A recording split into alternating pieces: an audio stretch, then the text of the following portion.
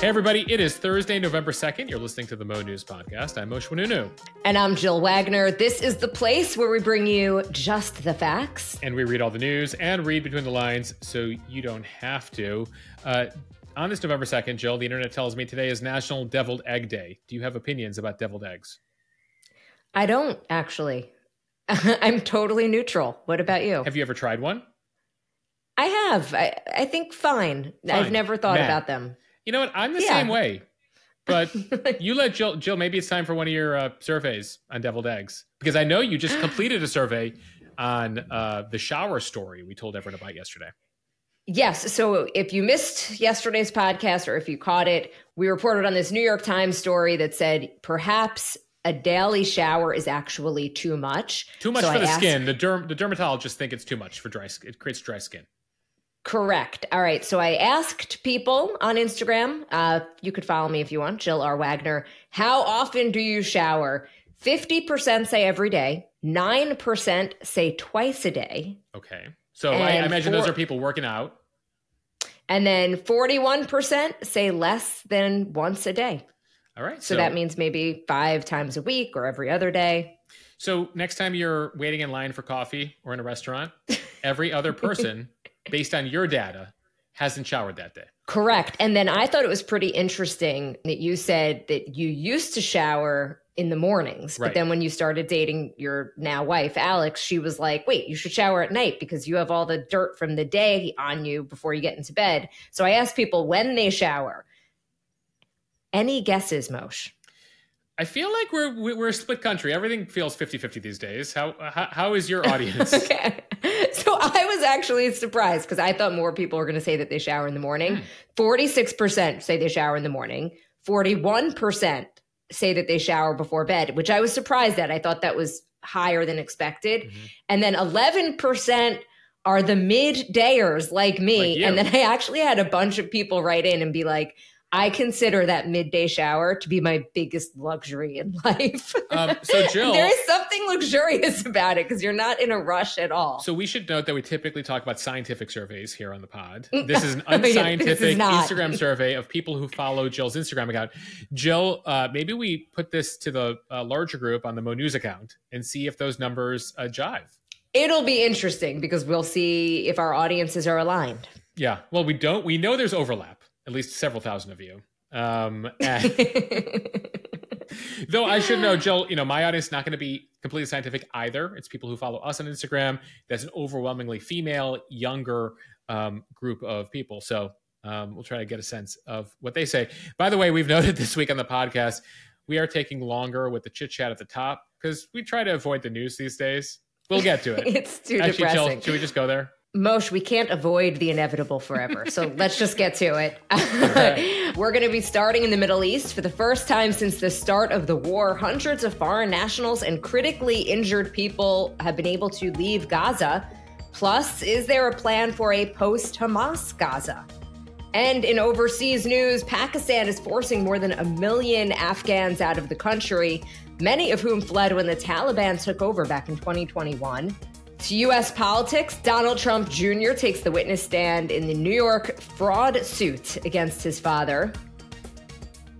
In health news, the American Cancer Society has expanded its lung cancer screening guidelines for cigarette smokers. We'll tell you how.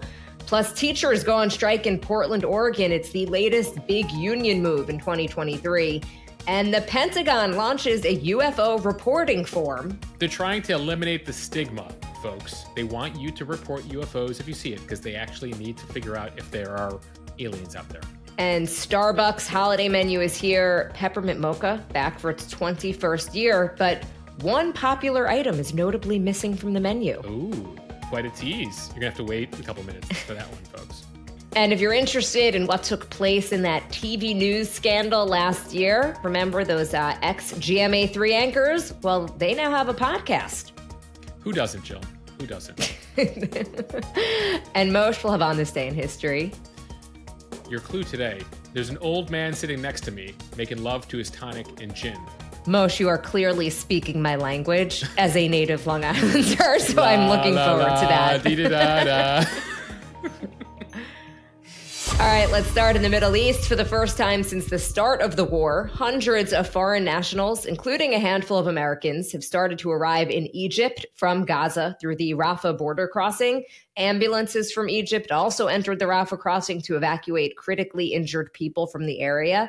The U.S. and Israel have said that up until now, Hamas was preventing foreign nationals from leaving the region. Qatar, which houses Hamas leaders and reportedly helps to fund the organization, helped to broker the deal. Mocha, adding just to the absolute complex nature of what's happening overseas right now. Yeah, we've been talking a lot about that border and the aid coming in, which is a negotiation between the Egyptians and the Israelis, because the Israelis want to inspect what's going into Gaza. Then you have the issue of the people coming out of Gaza, which is a holdup up on the Hamas side, because they have to open the gates. And then the complexity is, depending on who opens up the gates, the Israelis might want to take out some of those Hamas officials. So this border issue that we've been dealing with for 3.5 weeks, the U.S., literally there's 5 to 7 entities doing this negotiation right now. Right. So the Gaza Border Crossing Authority, it's actually run by the Hamas government in Gaza. And they published a list of people that they said were approved to exit. And that includes nearly 500 foreigners. Most of them are citizens of 8 countries or are associated with NGOs. It is possible that more people will be added. And President Biden said that some U.S. citizens will be departing Gaza as well. Yeah, he's hoping to get all out who want to get out. That's several hundred Americans right now. As of late Wednesday, just 5 Americans were let out of Gaza, 8 workers associated with NGO. In fact, Jill, someone in the Mo News community says they know one of the people who got let out. So I'm following up with them right now to see if we can speak with them when they might want to speak. So those precarious negotiations continue on the border there. There's a reluctance on the part of the Egyptians to take in refugees, but they are letting in people who won't stay in the country, and letting in some folks who need extra medical care. There's a whole facility set up in Egypt, but they're being very careful about how many people they're letting into the Sinai Peninsula right now.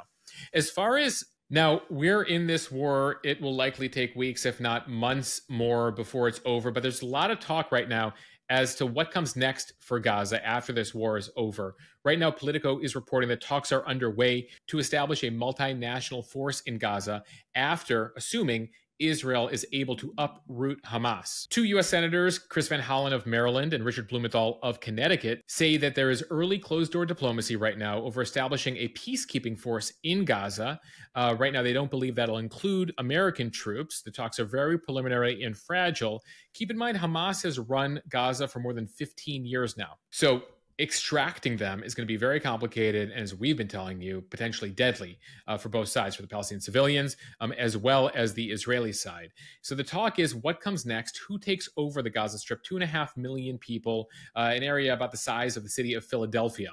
And so there's talk right now of the Saudi Arabians being involved in a force to provide resources and longer-term support Palestinian leadership and a separate state. That's something the Saudis were actually talking about with the Israelis before the war started, before the war basically ended those peace talks. Reconstruction here in Gaza is going to likely require a vast amount of resources in the billions of dollars, while the Saudis have deep pockets among some other countries in the region. So they're hoping they'll get involved here. The Europeans likely will also be involved. Notably, the U.S. Secretary of State, Antony Blinken, we put this up on the Instagram earlier this week, told lawmakers this week that the preference is for the Palestinian Authority to take over the Gaza Strip. That is the former PLO, a government entity that functions as the government, as the international representation for the Palestinian people, and runs the West Bank. They did initially run the Gaza Strip. That was until 2007, when Hamas basically pulled a military coup, murdered several hundred members of the Palestinian Authority, and kicked them out for the past 16 years. So the hope is to bring them back. The problem is they don't have credibility with the Palestinian people either. They're viewed as widely inept, completely corrupt, run by nearly 88-year-old Mahmoud Abbas, who refuses to have elections. Why? Because he's scared Hamas is going to win. So the question is, do you need some new Palestinian entity put together by these Arab governments? So this will be complicated. Well, it is complicated right now. The future is complicated. And they are trying to figure out what to do with the Gaza Strip, how to ensure there's a new reality on the ground after this war ends. Hence why the U.S., Israel, and a few others are against a ceasefire right now.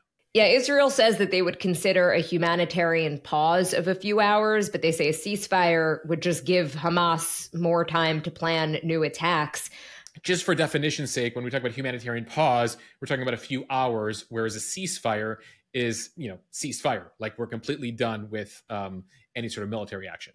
And Mosh, hence the dilemma. You posted on the Instagram account an interview from just a week ago where a leader from Hamas was being interviewed in Lebanon. And he said that Hamas would do as many October 7th attacks as necessary to destroy Israel and sacrifice as many Palestinians as it took. Yeah, I mean, that's the Hamas line here. That's the complicating factor. I mean, that's why some people are saying save Palestinians or free Palestine from Hamas.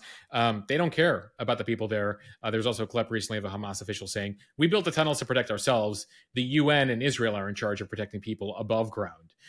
So that's the dilemma here, is extracting a terrorist group that runs an area of land, but doing it in a way that doesn't continue to harm and kill civilians, which is challenging given the environment here, given how embedded they are. And so, it's one of the reasons I think when you hear that, that's what the Israelis see and why Israelis don't want to cease fire. They're like, look at who we're dealing with here. That's the Israeli perspective. They literally are saying, we're going to do more of those October 7th terrorist attacks until you're completely destroyed.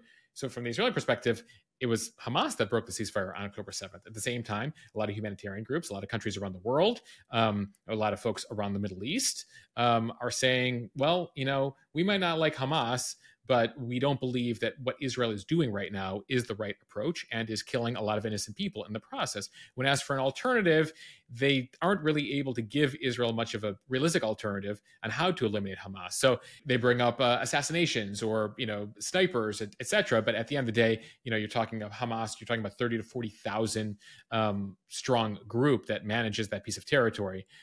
So hence the dilemma we're talking about here, and the unfortunate situation that the civilian death toll will likely rise here in the coming weeks and months. Right. It comes as this new analysis by two American researchers at Oregon State University and CUNY, and a college in New York has found that tens of thousands of buildings in Gaza, including at least a quarter of all buildings in northern Gaza, appear damaged or destroyed. That's according to an analysis of satellite imagery. Israeli strikes in Gaza have killed more than 8,000 people, according to Hamas officials. Between about 38,000 and 44,000 buildings throughout the Gaza Strip are estimated to have been damaged or destroyed since the beginning of the war, according to that analysis, showing the challenge for all of the civilians that are there right now. And as we were just talking about, for what comes next and what's just going to be this massive effort to rebuild this area. Yeah, the billions of dollars it's probably going to take to rebuild the Gaza Strip here. It comes, by the way, Jill, we should note one other item, that another Iran-backed terror group has joined the fighting. They are the Houthis of Yemen. They are a rebel movement that controls wide swaths of Yemen, including the capital of Sana'a. It's more than 1,000 miles away from the current fighting, but they announced this week that they have joined the fighting. They are also trying to destroy Israel. They've launched a number of drone and missile attacks. And they have some longer range missiles. So far, all those missiles have been shot down or fallen short of their target. But it does give you a sense of Iranian foreign policy here, using their various rebel groups that they fund and weaponize. The Houthis, by the way, have a motto, Jill. Their motto is, God is great, death to America, death to Israel, curse the Jews, we will win. So I think they've covered all their bases. It's a long motto. It's a long motto. So, Mosh, now Israel is clearly fighting a multi-front war between Hamas and Gaza. There's some fighting in the West Bank. You've got Hezbollah in the north, in Lebanon, launching some attacks as well. As you just mentioned, the Houthi rebels in Yemen. Why have we not seen, I know this is one of the big concerns from Israel's part, because Hezbollah is like Hamas times 100. They're more highly trained soldiers. They have better arms. Why have they not fully engaged? They're firing rockets, but it hasn't been like a full battle yet. What are they waiting for? Well, they have their own dilemma, but one of their dilemmas is that they are located in Lebanon, a country that has no interest in the war. And so Hezbollah is a political movement inside Lebanon. They control a wide swath of territory there. And a lot of Lebanese people were not so pleased with them the last time they went to war with Israel in 2006. That then leads Israel to respond by bombing Hezbollah positions across Lebanon. Now, Lebanon has a very dysfunctional economy right now. Inflation is close to 100%. They're still recovering from that massive explosion in Beirut in the last couple of years. You might remember that one. Some people, by the way, assuming that those were Hezbollah weapons that exploded by accident there in central Beirut. Oh, interesting. And so ultimately, while the Iranians are like, get involved, and they're certainly shooting missiles, they've killed a couple Israelis, there have been skirmishes back and forth, their issue is domestic in Lebanon. And the Lebanese have zero appetite to get involved here. They are like, we have so many problems at home. Please do not drag us into this Hezbollah. And so Hezbollah is like trying to figure out what to do. By the way, the Israelis are not playing when they are taking some of the assault from the north. They are firing back. They've taken out a number of Hezbollah positions. And so, we'll see what happens. Notably, Hezbollah, Hamas, Iran, all meeting pretty frequently in Beirut to discuss next steps. But I think there's this like trepidation. Iran is talking a big game. These groups are talking a big game. But they understand that, you actually get involved in war, there are huge ramifications here. And it appears, what many analysts see is that if Hezbollah in 3.5 weeks hasn't gotten involved yet, this is the extent of what they're going to do. But we will see if that bears out. All right, switching gears now to an update on the Trump family's civil trial over business fraud in New York State. This trial is about whether Donald Trump overstated his wealth to banks and insurers as a way to get better loan terms and manipulate taxes for the Trump Organization. Donald Trump Jr. took the stand Wednesday, the first family member to testify. He seemed to be in a relatively good mood, joking to photographers who took his photo, "I should have worn makeup." That's my line, Mosh. New York State prosecutors asked him a series of questions about his education and career at the family business, the Trump Organization. Reporters inside the court say that he made some lighthearted asides. For example, he was asked whether he belonged to an accountants organization, and he replied, "Sounds very exciting, but no." Don Jr. is the executive vice president of the Trump Organization, and he did make a serious effort to show that he is not an expert when it comes to accounting standards that are mentioned in the case. By the way, I was just checking his Twitter feed to see if he commented on the trial. He's mainly just been focused on mocking Ron DeSantis on his feed, Jill, and the fact that Ron DeSantis allegedly wears lifts in his shoes to be taller. So that's been Don Trump Jr.'s Twitter feed, if anyone's curious. Back to his testimony, though, in court, he said, "I rely on professionals and CPAs on certain matters." And this is something the family is saying, is that depending on the advice of accountants. He said he couldn't recall having to use standardized accounting practices in his work. He got a laugh out of a state lawyer when he said he'd learned about them probably in Accounting 101 back in Wharton, but didn't remember much other about various accounting practices. Keep in mind, he's just one of the family members who's going to have to testify here. Eric Trump, his brother, as well as Ivanka, are also slated to testify.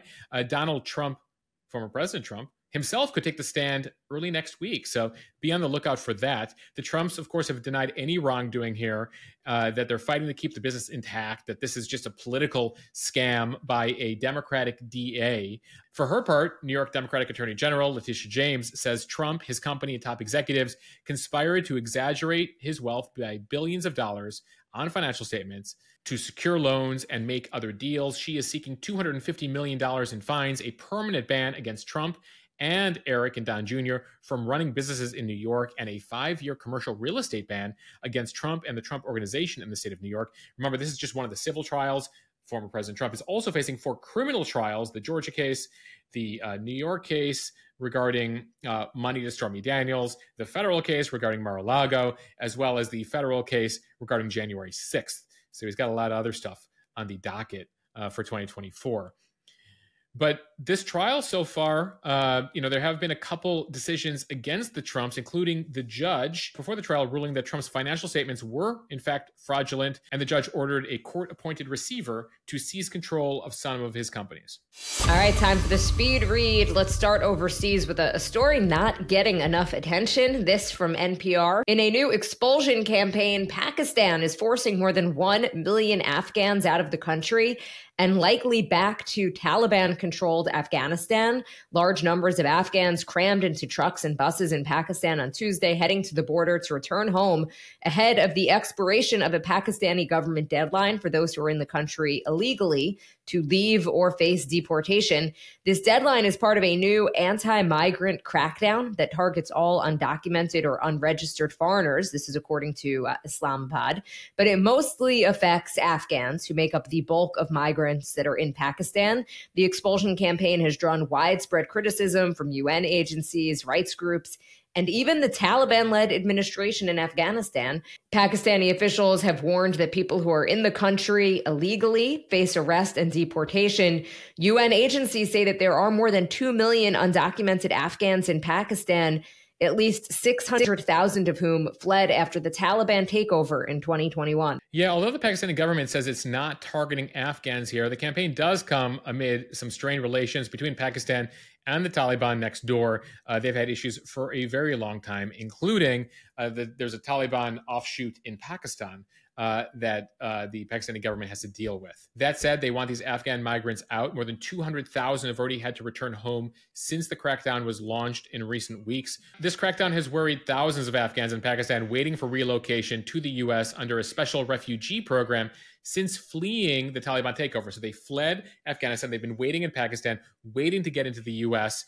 But under U.S. rules, applicants first had to relocate to that third country, to Pakistan, before their cases could be processed. The issue you face now is they're going to be forced back into Afghanistan. Jill, we're more than 2 years out now from the Taliban takeover, still dealing with this severe humanitarian crisis. And that continues, by the way, in Afghanistan, particularly for women and girls who are banned by the Taliban from getting an education beyond sixth grade, most public spaces, and jobs. There are also restrictions, of course, on women in the media, activists, civil society. So a very concerning development we'll keep tabs on here. From Stat News, the American Cancer Society is expanding its lung cancer screening guidelines for cigarette smokers. Most lung cancer screening guidelines hinge on how much people smoked tobacco and when they last smoked. But the American Cancer Society now saying that it doesn't matter how long ago they quit.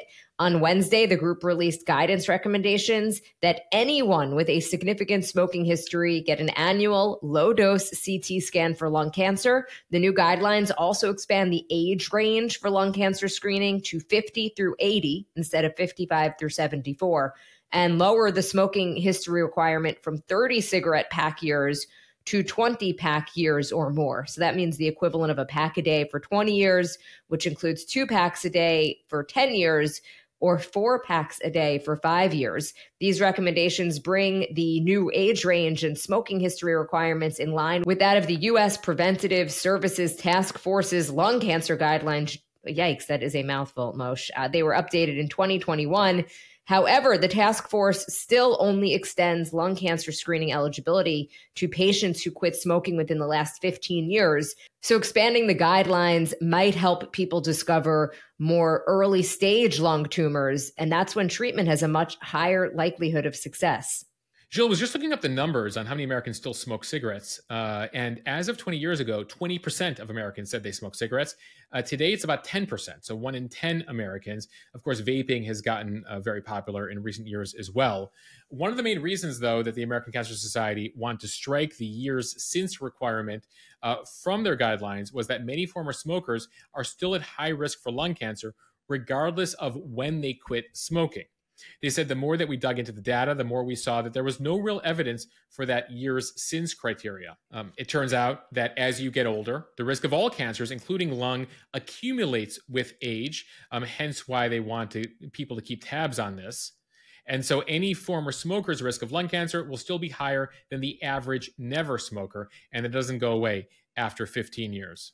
From the Associated Press, teachers in Portland, Oregon walked off the job on Wednesday for the first day of a strike that shuttered schools for about 45,000 students in Oregon's largest city. The Portland Association of Teachers, which represents about 3,700 teachers, school counselors, and other employees in the negotiations, is asking for higher pay, more time to plan lessons, and a cap on class sizes, among other issues. They say that students' emotional and academic needs have skyrocketed since the pandemic, and that employees are under strain and under supported. Teachers describe crowded classrooms where there aren't enough desks, teachers who are working up to 20 hours a week unpaid to keep up with their workloads, and schools that are overwhelmed by students' mental health challenges. The average salary for a Portland teacher is $87,000 a year, according to Portland Public Schools, which is slightly above the area median income for a single person and below the median for a family of 4. So they've been negotiating with the district for a number of months since their contract expired and said, we've had it, we got to walk off the job here. Right now, Portland Public Schools has offered raises of 4.5% for the first year, 3% for subsequent years of the new contract. The union is asking for 8.5% in the first year to keep up with the cost of living and inflation, as well as 6% and 5% in subsequent years. So about double what they're currently being offered. The district says, though, they cannot afford the union's proposal, saying they're basically have a difference here of $200 million between what they can pay teachers and what teachers are demanding. Officials in the schools say that funding from the state legislature has not kept up with inflation, and a state law limits the district's ability to raise taxes on residents, putting them in a tough spot here. Jill, it does come, as we've been talking about, a lot of strikes this year between airlines, the auto workers, Hollywood. It's a big year for strikes here as workers feel emboldened that they need to be demanding better pay as inflation has gotten so high in the past couple of years. From NBC News, think you have evidence of a secret government UFO program? Well, now there's a form for that. The Department of Defense has launched a new online tool to report government activity related to unidentified anomalous phenomena, also known as UFOs or UAPs. Yeah, they're trying to make UAPs happen there, unidentified anomalous phenomena. But I like UFO, Jill. Stop trying to make fetch happen. Now, in addition to housing photos and videos of potential cases, the website offers those claiming firsthand knowledge of a U.S. government program or activity related to UAP to submit that information to the government. So basically, Mocha, they're asking for whistleblowers here. This isn't about necessarily the public having seen a UFO and reporting it.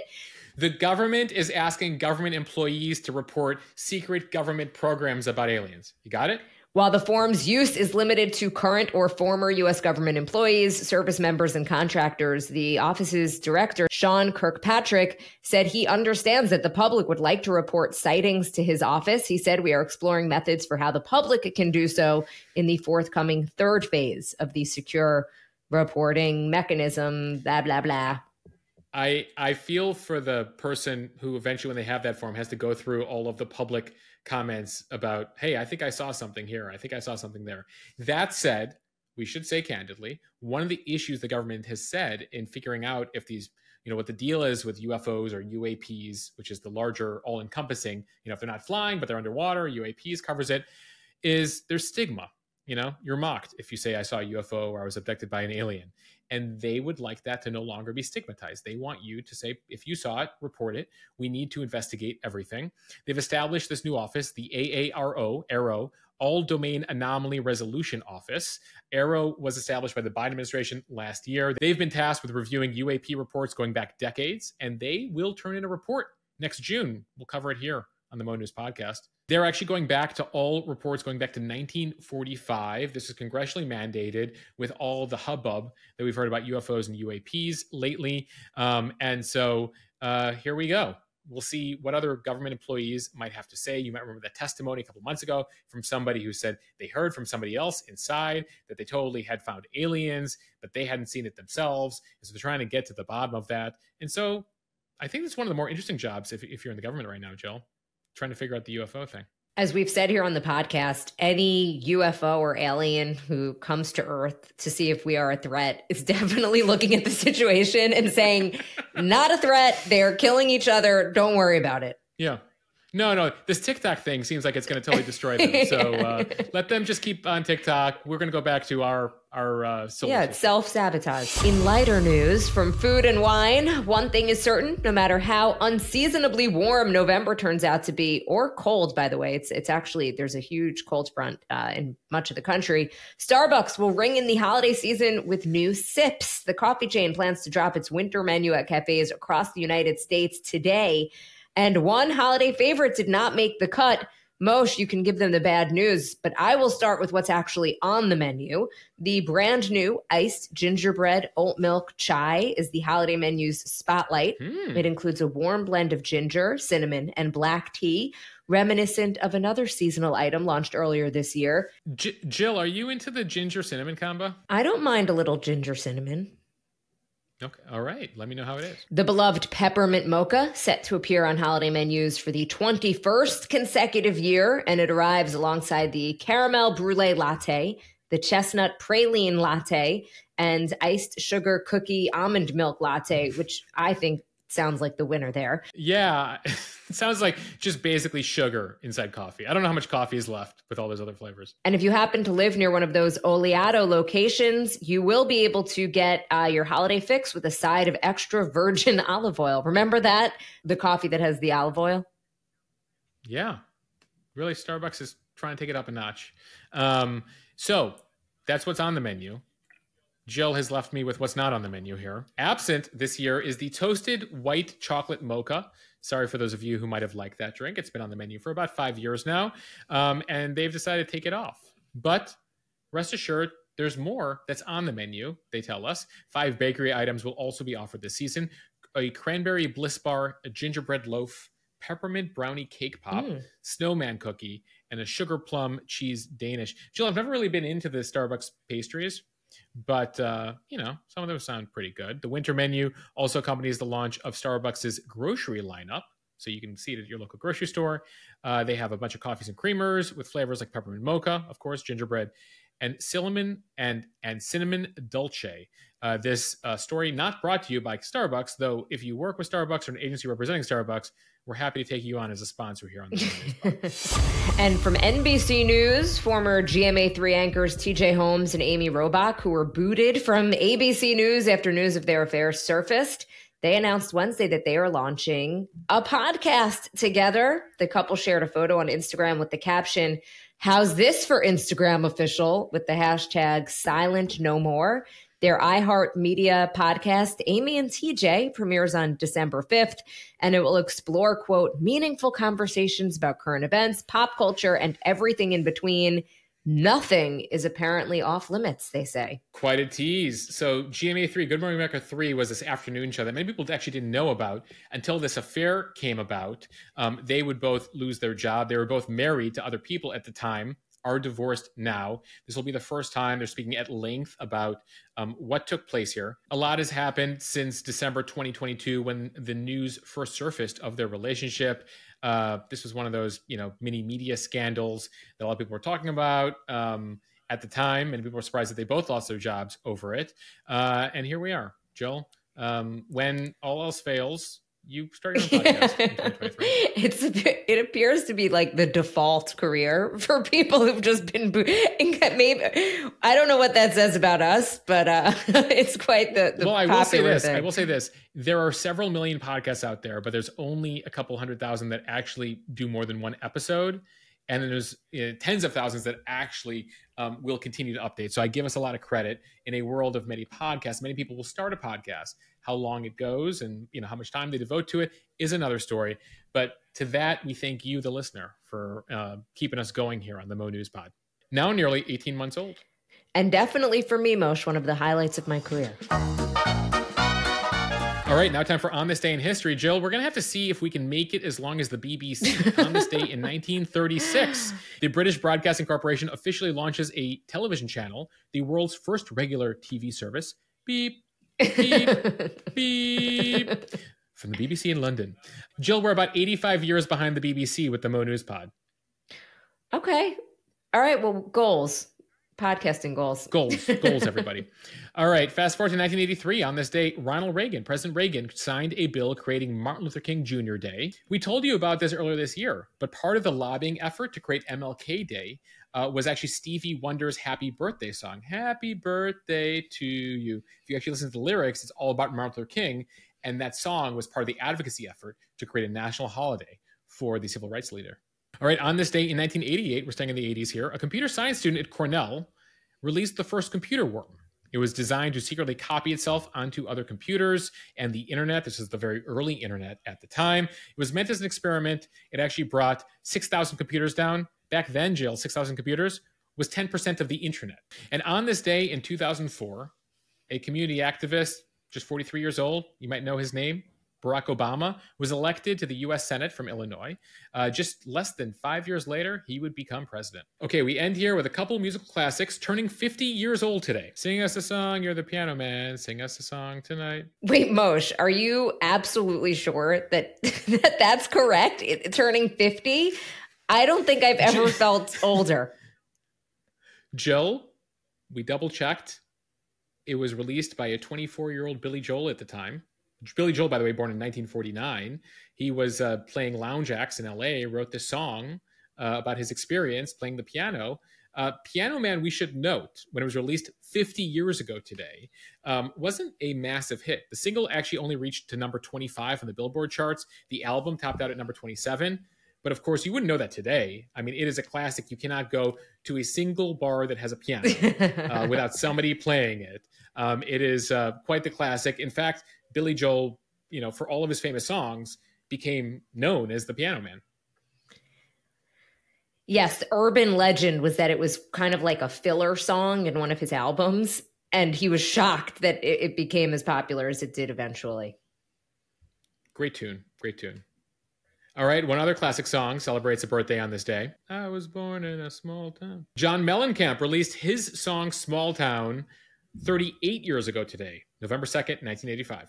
Still feeling old, Jill? So this is where if you would have asked me which song was older, Piano Man or Small Town, I may actually have said Small Town. I don't know why. For some reason, I just did not think that Piano Man was that old. Jill, Mellencamp and Joel about 2 years apart. Billy Joel 74, Mellencamp 72. So not hard to believe there, but the songs themselves 12 years apart. All right, Mosh, on this day, mind blown.